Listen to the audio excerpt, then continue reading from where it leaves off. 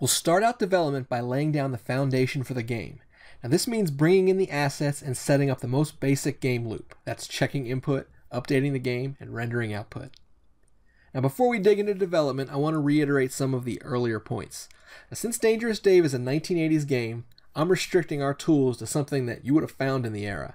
I've set up a compiler to enforce C89 as our language, but our code is so simple that it'll probably be compliant with K and RC. Now the big exception is that we'll use SDL2 so that we can compile it and run it on a modern system. But if I had a 386 with MS-DOS 5 and Turbo C, I'd probably give it a try. Now everything will be static and procedural, and I highly doubt the program will go more than 5 stack frames deep at runtime. I'm going to be using Notepad++ as the code editor, and I'm going to keep all of the code in one large file that will probably end up around 1,000 lines. I'll use a header filer for forward declaration and quick lookup of struct information. So this program isn't going to win any design awards, unless there's one for designing precisely sufficient programs. I won't be revisiting any of this code in the future, so there's no need for maintainability or scalable design. What you see will be first pass code, and if there's any refactoring masters out there, I'll leave you with a lot of things to do. Now that I've talked my way out of responsibility for everything, let's get on with it. Let's create our header file, and I'll throw in the header guards. Not sure we'll need it with a one-file source program, though. It's a good habit. I'll include SDL, but that's not really necessary either.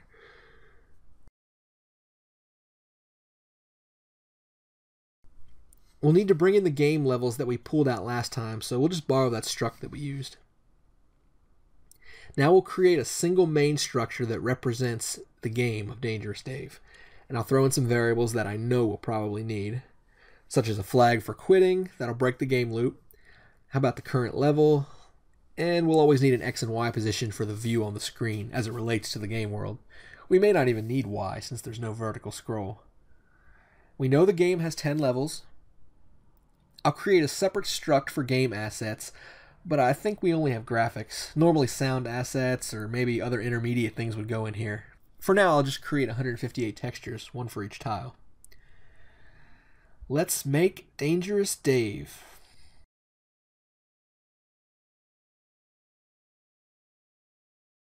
All right, fix the make file.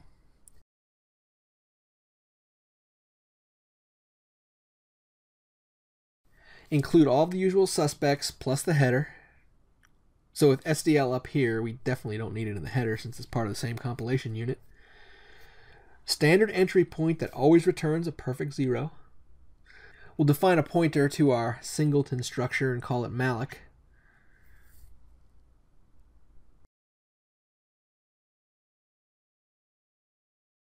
Now I always put free somewhere as soon as I call malloc out of habit.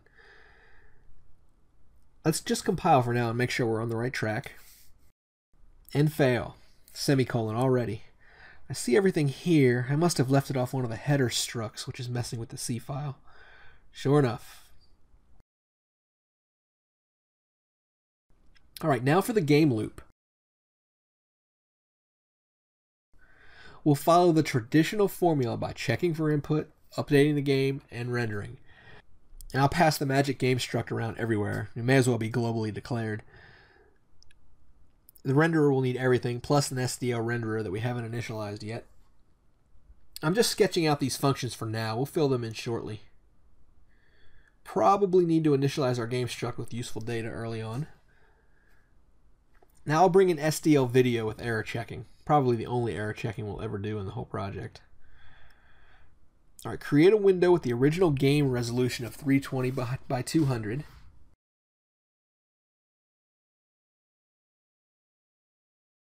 Declare all that. Now I'll put in a constant for scaling the screen. 320 by 200 is really small these days, but I want to keep the game on that basis and scale everything up with various sizes during rendering. With the renderer initialized, we can go back and work on the assets. We'll need to pass the renderer to the asset initializer so we can write the textures. So the first visual action we'll do is clear the screen with black. Let's move all these functions into the header file.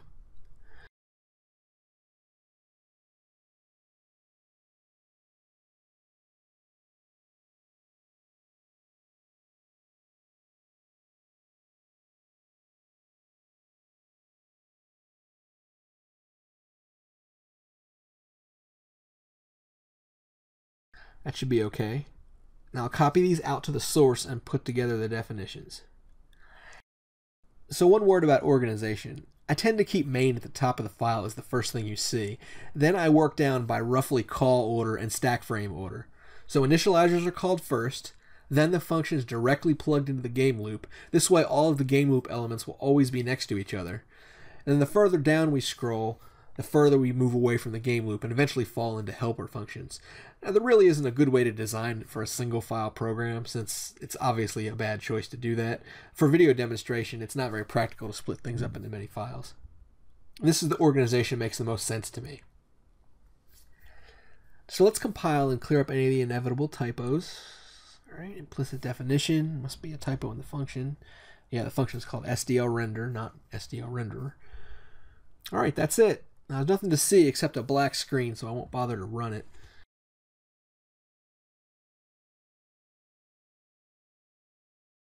Now we'll initialize the game struct by setting everything to 0 and bringing in the levels. Now for each of the 10 levels, we can just copy most of the code that we made during the extraction video.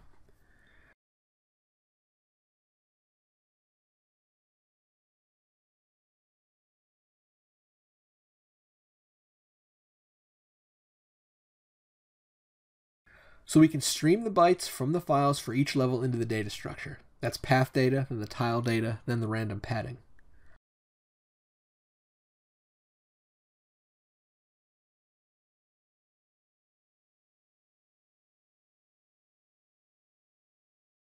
Close the file. Check the build. Looks okay. Now we already made the exact code for loading tiles when we built the world map last time. Let's just take that and put it under the initialize assets.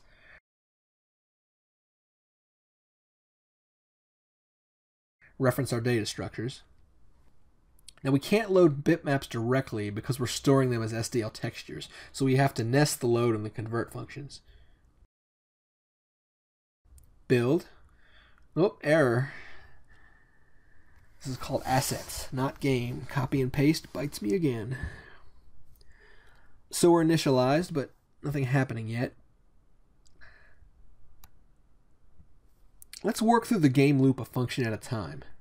Check input works through the SDL event abstraction.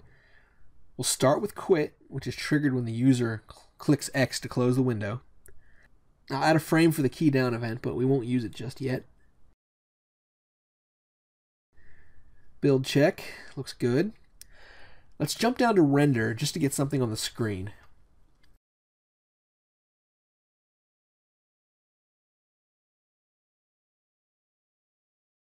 We'll work through the tile information in row major sequence, read in the byte level data. Now remember that each level is 100 by 10. Our view is anchored at 0 right now.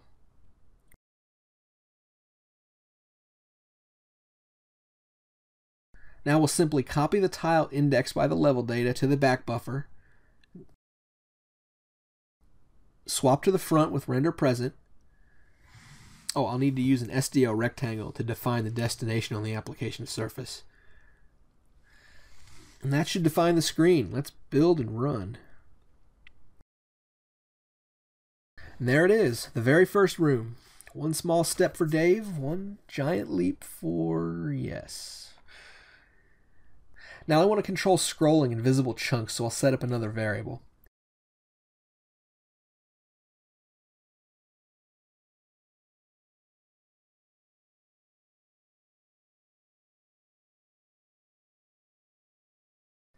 We'll trigger that variable with left and right.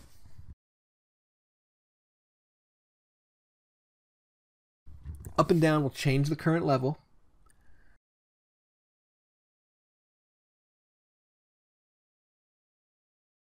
I'll add some protection on that current level code just to keep us in a defined memory space. Current level is unsigned, so a negative overflow is hex FF.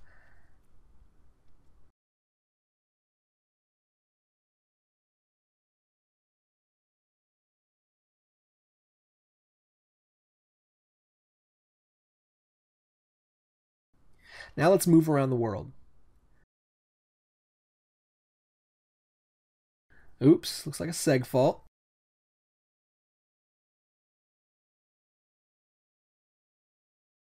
Yeah, we're still running pretty fast though, and this feels unstable. Let's keep the view of it bounded by the screen width to prevent undefined access.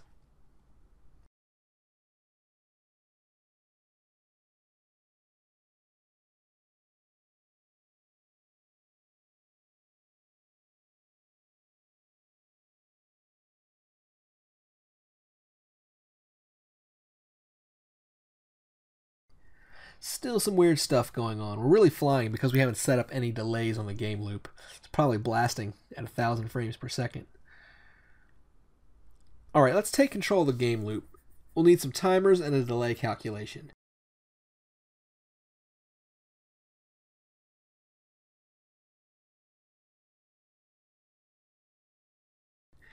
We'll want to sample the clock before and after the game loop so we know just how much to delay.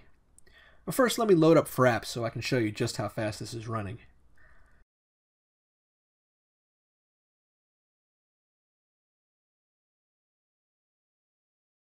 Oh yeah, 1500 frames per second. Not really playable or useful at that speed. So I'm going to go with a simple fixed time step at 30 frames per second. That's slightly better than the average performance of the original game. Let me set up the delay to a fixed 33 milliseconds and show you what happens. Now it should be 30 FPS, but it's slightly less because the game loop takes up some time. Instead, we want to count that time and subtract it from the fixed 33. But first, I notice there's something wrong with the scrolling. It won't go left.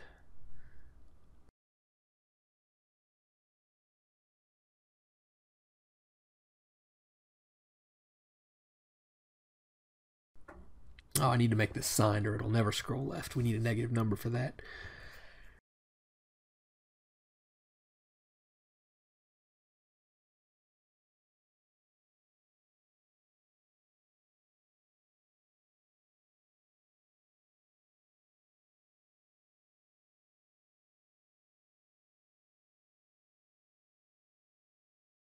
Now we'll subtract the game loop latency from the desired fixed rate. Cap that at 0 to prevent negative overflow.